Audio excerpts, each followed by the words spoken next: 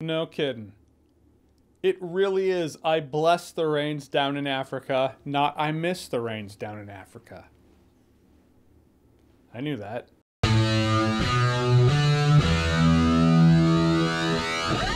So Moonfall is the newest Rolland Emmerich disaster movie, and we've hit peak crazy at this point. The moon has changed its orbit. It's getting closer to Earth at a very rapid pace because the moon is not all it seemed to be. As it does, destruction ensues. They gotta stop it. Seems pretty impossible, but hey, this is a Rolland Emmerich film. Nothing is impossible. Now, it being a Rolland Emmerich film, we know what to expect at this point. Generally speaking, it's gonna go down like this. You're gonna have a lot of dumb, fun, destructive nonsense that's pretty sweet when it's going down, and you might have a useless family or otherwise side character side quest that bogs the movie down when the movie concentrates on that. In Moonfall, you get all of that. Yeah, the destruction was pretty sweet. I mean, it's the moon getting closer to the Earth, you know? So you got tsunamis, tidal waves, all that kind of destruction, plus the horizon when the moon's going over it and you see bits of the moon breaking off.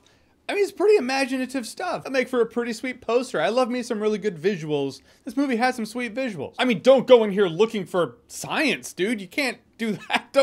I remember I saw Neil deGrasse Tyson in person. He came to Seattle, and his whole thing was he was talking about science in movies and where movies got it right and wrong. I feel like this movie is fodder for that. Like, Neil deGrasse Tyson could do another tour and be like, okay, we can talk about Moonfall now. Then we get to the bummer, and this movie actually had a lot of bummers, to be honest with you. As much as I liked seeing the destruction that I saw, I feel like I actually could have seen more. Don't get me wrong, like I said, some sweet visuals in here, but the mission to go to the moon was so important, so at the forefront, that it concentrated on that when, in a story where the moon is falling to the Earth, the most interesting location in the movie is the Earth, not the moon. That's where the destruction is going to be going down, and you see a bit of it. You do see glimpses of what I liked. For instance, you know, getting robbed at gunpoint by people who want to jack your shit, like it's The Last of Us or something. I like that. I want to see the decline of civilization in a situation like this. But it's just, you know, a scene and a half. It's like the movie was like, hey, we got to remind you that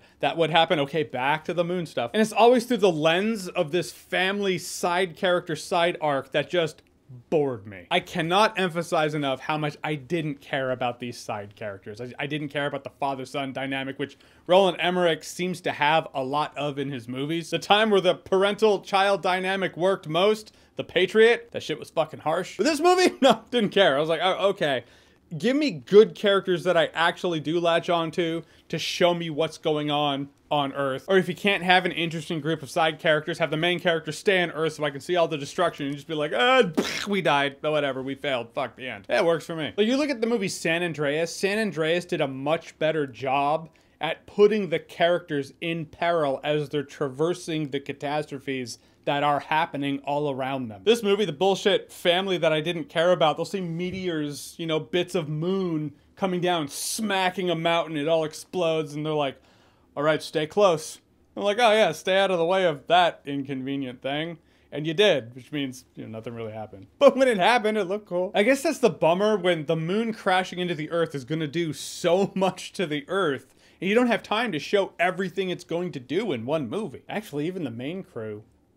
Patrick Wilson and Halle Berry, they were fine. John Bradley is absolutely the standout. Yeah, you thought I was going to say except John Bradley because I omitted him. No, I'm saying he is the one I cared about the most in the movie, hands down, not even a contest. Other than him, I thought everyone else just could have been shuffled around with other actors. It wouldn't have made any difference, which is a bummer because in the useless family side arc of side characters on Earth that I definitely cared about least, Michael Peña's in there? Underutilized. And to be honest, the ending left me really unfulfilled because you have a pretty unique premise here, the moon falling to the Earth. And then by the end of this movie feels way more familiar than it probably should, given what the premise of the movie is. In a world of weighing positives and negatives, there were more negatives in this movie than positives for me. But hey, maybe with enough drinks, you can get past the bogging down. That is to say, this movie's probably a better time if you're drunk. Yeah, now it's a party. Well, this Legend of Zelda Majora's Mask movie really isn't accurate to the game. They have like the classic line. I finished it in my head before it went down. Here's the setup of the first line. What do you think the follow-up's gonna be?